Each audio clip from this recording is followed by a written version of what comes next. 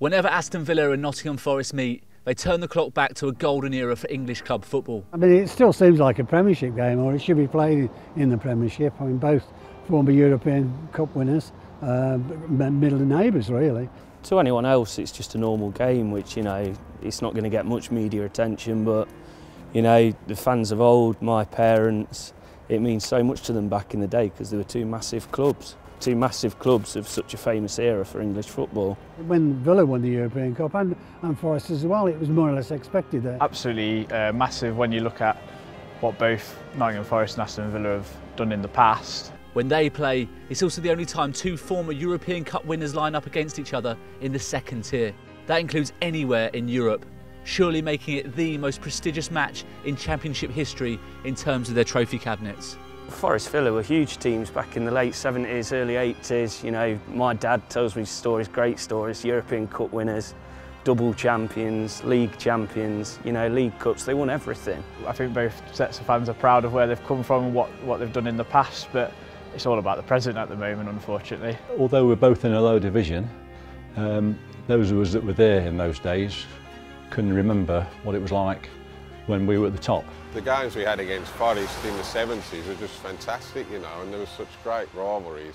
The success of Nottingham Forest came in the late 70s when they were managed by the late, great Brian Clough. We were struggling a bit, even when Brian Clough came for those. Maybe in this day and age, people would be getting on his back and wanted him out, I don't know. I remember shouting at Peter Shilton because there was a bit of gamesmanship with Clough's teams when they needed to, and you know, that's what you wanted to aspire to, and eventually we managed to do it. They stuck with him, and the football was just totally different. It was such an exciting time, and it just, every match we seemed to be winning every match, and it went on and on and on. It was absolutely incredible. The provincial club went from finishing 16th in Division 2 in 1975 to winning the title in 1978 before going on to lift the European Cup 2 years in a row. You know, people forget that before the Champions League, it was the European Cup. It's the same trophy. Real Madrid, they retained it last year. Was it AC Milan, you know, the time before that? Then it's us. So we've got to always remember that. And Brian Clough and Peter Taylor were one of a kind. So we were never supposed to be that good. We were never supposed to be there, but we got there and we sustained it for so long. But like everything, those good things come to end. As for Villa, their joys soon followed. In 1981, Ron Saunders led the Claret and Blues to the First Division Championship using just 14 players. A year later, Villa lifted the European Cup after seeing off German giants Bayern Munich. Bayern Munich was so on top, we just looked at each other and said, we've just got to enjoy this because we're not going to win it. So to actually win it in the end was absolutely unbelievable. Peter with the goal, yeah, I think it was 23 minutes from the end, scored the goal off his shin, and it was just one of those stunning moments. And I can remember looking at the clock, and I think there were 23 minutes to go, and I thought, I'm not going to look at this clock again. And I looked, it seemed like an hour later, and there was 22 minutes to go. So it was an awful long time, but a fantastic feeling when that final whistle went. Villa's fortunes came crashing down within just 5 years of winning the most coveted competition on the continent. And by the time the conclusion of the 1986-87 season came around, they were relegated. I think it was a case of bad management that caused it, and changing things too quickly and not building on the success that they'd achieved. Really. Well, I think once Ron Saunders went, Tony Barton was a lovely man, but he just wasn't up to management. Doug Ellis made the wrong decision of bringing in Graham Turner, and again, he wasn't up to the job, and the decline just continued from there, and just one bad appointment after another. As for Forest, their demise was not so rapid.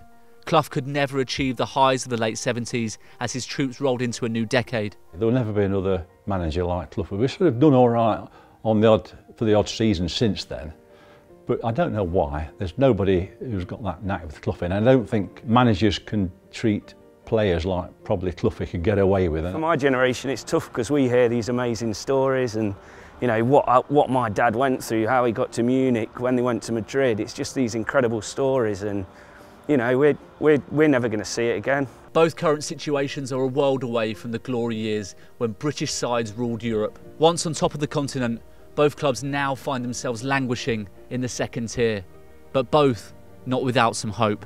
It's weird now because we were the originators of the Premier League, and we'd been in it right until a few years ago, so we're just getting used to the decline now, whereas I think Forest have been declining for a number of years.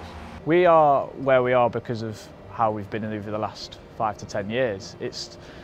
There's no we deserve to be anywhere because of our history. You can't look at it like that. You're a fool if that's how you think. We're a sleeping giant, that's for sure. I think if anyone can take the bull by the horns, they can make this club great again. I think the biggest hope for all of us now is that we get back into the Premier League. I don't think any of us are thinking about getting into Europe yet. You've only got to look at Manchester City, you know, a few years ago, they were where we were, but just through new owners and enormous amount of investment, they're in the Champions League now.